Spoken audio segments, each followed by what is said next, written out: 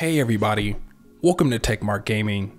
In today's video, I'm going to be showing you how to connect your mobile hotspot to your PlayStation Portal. Now, this is great for gamers out there who want to use their monthly hotspot data that's supplied monthly from their carrier. In this tutorial, I'll be using my iPhone 16 Pro Max alongside my T-Mobile Magenta Max plan that supplies 40 gigabytes of data each month. Now, if you don't have T-Mobile or you're outside of the US, then these are the supported carriers that could potentially work. Now, before I get into the video, be sure to smash that like button and comment below and let me know if you guys are enjoying your PlayStation Portal and what games have you completed so far. I've been enjoying the Spider-Man franchise. I completed Spider-Man 1, 2, and Miles Morales on the PlayStation Portal. And if you haven't already, subscribe to TechMark Gaming so I can be recommended to more gamers like yourself. In the meantime, let's go ahead and get into it. For the folks out there that plan on using their PS5 to stream games to the PlayStation Portal via remote play, then having a solid home Wi-Fi connection is essential. I have this ASUS Wi-Fi 6 gaming router that's mesh compatible. I use it alongside this AX3000 dual band Wi-Fi range extender that I place all around my house so I can keep the connection strong. And if you can't do that, you can plug your PS5 directly into the router. I recommend that you have a fast internet connection. These are my speeds. Now, before we connect the PlayStation Portal to our mobile hotspot, here's some preparations that you need to take. First, you need to restart your PS5, the PlayStation Portal, your mobile phone, and your router. But if you plan on using the PlayStation Portal to stream directly from the servers using PlayStation Plus, then reset your phone and the PlayStation Portal. Once done, you're going to go into the settings and you're going to turn on airplane mode for about 10 seconds. Now you can turn it off so we can have a fresh cellular connection. Now we're going to go into general and we're going to choose about. At the top of the screen, you can see that it says name. We're going to click into that sub menu so we can change the name to something simple. A lot of people out there have apostrophes in their name and that could potentially throw off the process. So take that out and put something simple. Moving along, we're going to go into the personal hotspot menu and we're going to enable allow others to join.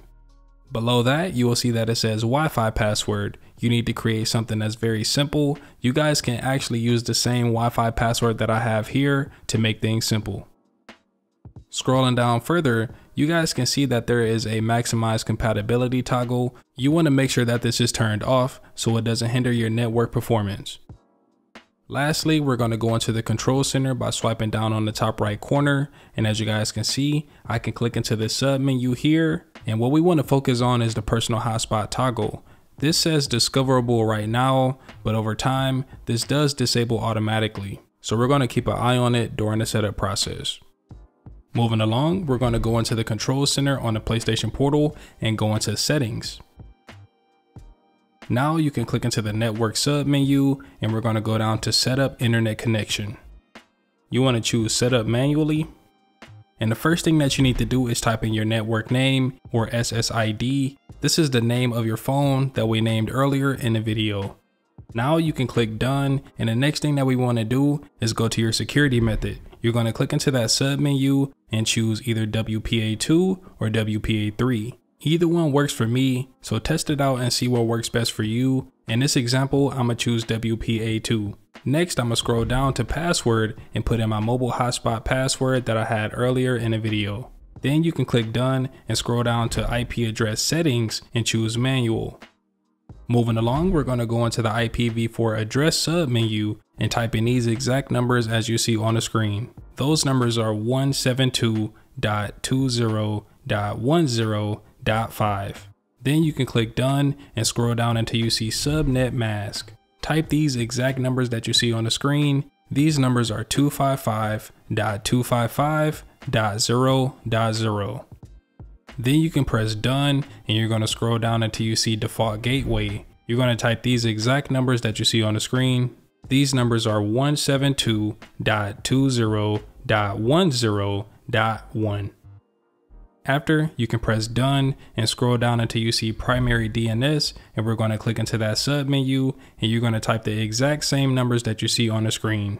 Those numbers are 172.20.10.1.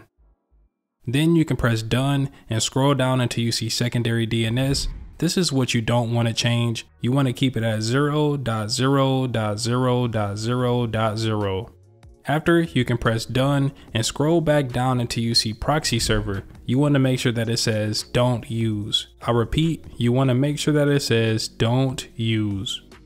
Moving along, at the bottom, you want to enable connect to hidden network so it can find our phone's mobile hotspot.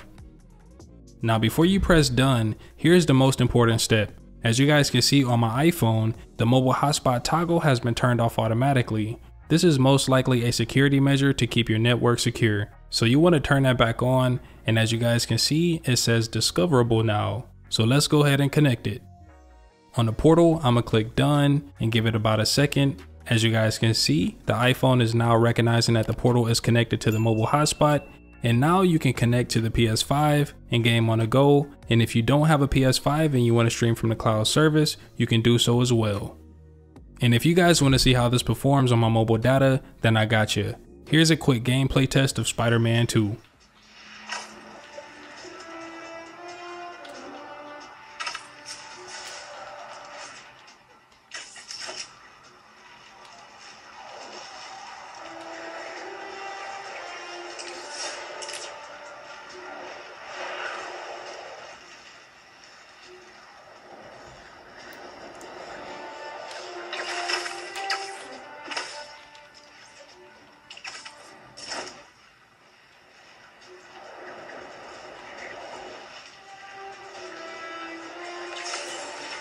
Trying to set something up on that roof.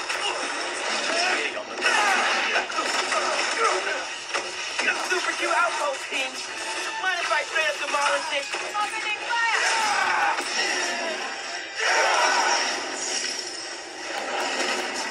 What? Now, if this method didn't work for you, that means that your mobile carrier or your device is a lot more complex. This is where I would recommend that you pick up a mobile travel router so you can use this with your mobile hotspot and get the best connection that you could possibly get on the go. There's two travel routers that I recommend, and they're from the same company. If you're on a budget, then I recommend that you get the SFT 1200 from GLInet, and if you want to maximize your mobile hotspot data, then I recommend that you get the AXT 1800. If you're interested in anything in this video, then I'll go ahead and leave a link in the description. And if you found this video valuable, be sure to smash that like button and comment below and let me know what games you're enjoying on the PlayStation Portal or your PS5. And if you haven't already, subscribe to Techmark Gaming so I can be recommended to more gamers like yourself. In the meantime, I'll see you guys in the next one. Take care. Deuces.